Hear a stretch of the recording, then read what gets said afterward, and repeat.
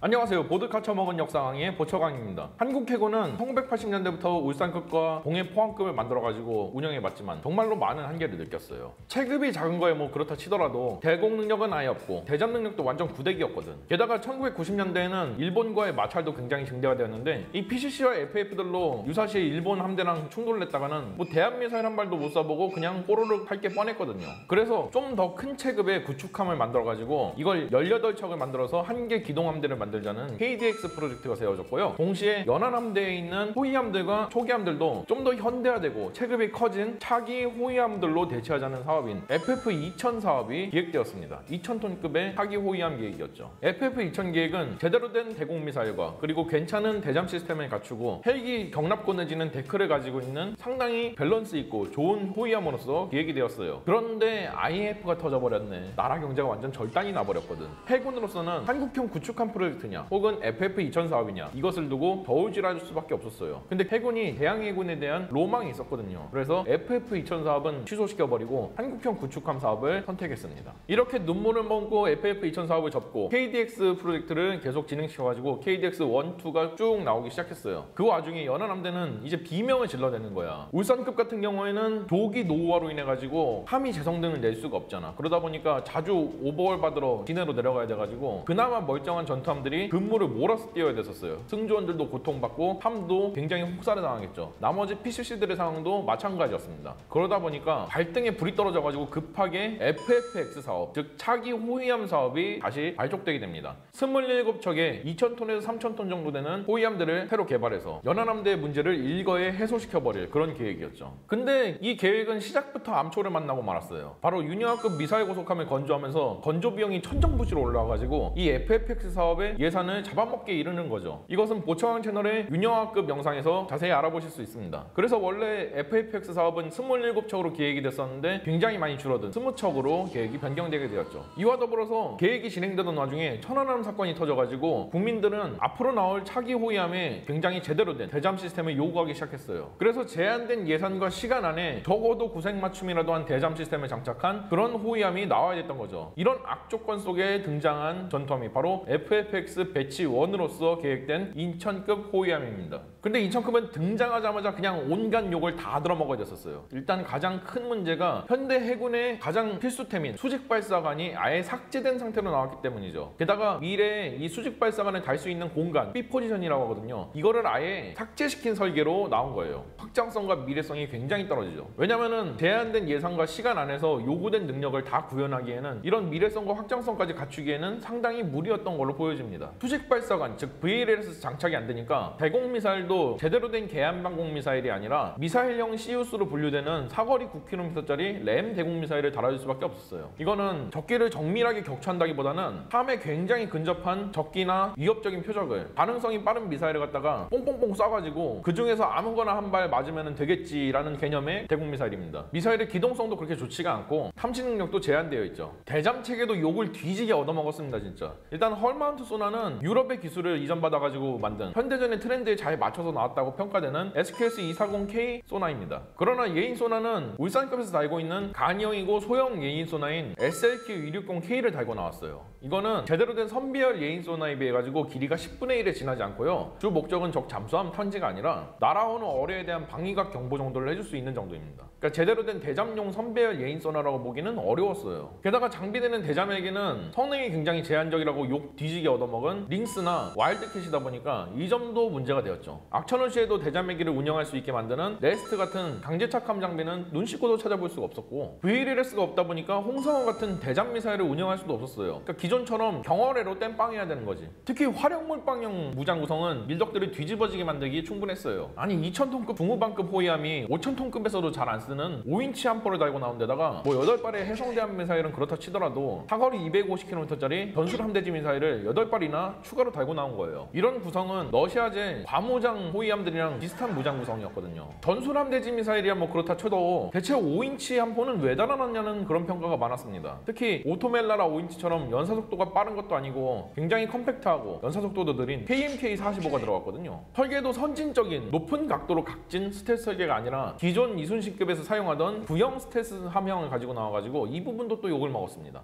당시 잠깐 세계적인 추세로 떠올랐던 모듈식 무장 구성이 아니라는 점도 욕먹었고요. 또 대장전에 굉장히 유리한 체계인 통합전기 추진 방식이 아니라는 점에서도 또 욕을 들어먹어야 됐었어요. 이렇게 아무튼 있는 욕은 다 들어먹은 함정입니다. 근데 인천급은 얼마 지나지 않아서 재평가받기 시작했습니다. 하나하나 따져보자면은 VLS용 B 포지션 공간이 없는 건 사실입니다. 그래서 미래성과 확장성이 떨어지는 건 사실이에요. 그러나 아예 소형 수직 발사관조차도 장착할 공간이 없느냐? 그건 아니거든요. 실제로 인천급 건조가 진행되던 와중에 여기에 달을 대공미사일을 경쟁 입찰을 해가지고 최종적으로 물망에 떠오른 게 VA-1미카랑 램 대공미사일이었습니다. VA-1미카는 수직 발사관에서 발사되는 거예요. 그렇기 때문에 소형 수직 발사관은 충분히 설계 당시부터 갈 수 있도록 되어 있다는 거죠. 단지 우리가 램을 달았던 이유는 LIG 넥슨에서 램을 연어 생산하고 있었던 데다가 우리가 원래 VA-1미카랑 동급의 미사일을 새로 개발하기로 했거든. 그 결과물로 나온 게 지금의 해공 대공 미사일이고요. 그렇기 때문에 아쉽지만 램이 달렸던 겁니다. 그래서 추후에 해공 대공 미사일이 다방면으로 전력화가 되면은 인천급에도 약 8세 정도의 KVLS 컴팩트 버전을 달아가지고 4셀 한 모듈로 해서 총 32발의 해공 대공 미사일을 운영할 수도 있습니다. 게다가 메인 대공 레이더는 무려 2체급 위인 충무공 이순신급이 사용하는 MW08보다 몇 배나 더 성능이 좋은 SPS550K 레이더예요. 이 레이더는 회전식이긴 하지만 어쨌든 A사 레이더긴 하고요. 250km에서 500개의 표적을 동시에 탐지 추적할 수 있는 그런 레이더입니다. 이는 해공 미사일 운영 시에 효율을 극대화시킬 수가 있습니다. 게다가 사방으로 배치된 이리스트, 즉 적외선 탐지 추적 시스템이 이 레이더의 성능을 보조해주고 있죠. 게다가 램이랑 시우스로 펠랭스를 달고 있거든요. 비록 20mm지만 조금 장거리에서는 램이 대응하고 그 다음에는 펠랭스가 대응하는 식으로 근접 방어만이라도 제대로 구성해놨다라고 볼 수 있고요. 5인치 함포 역시 북한이 새로 건조하는 전투함들에 이란제 76mm 자동포를 달기 시작하면서 재평가받았죠. 만약에 5인치가 아닌 76mm 달았더라면 사거리와 화력이 동등하니까 우발적인 포격전이 벌어지면 큰 피해를 입을 수도 있었죠. 5인치를 달고 있으니까 사거리와 화력에서 여전히 우위를 점할 수 있었던 겁니다.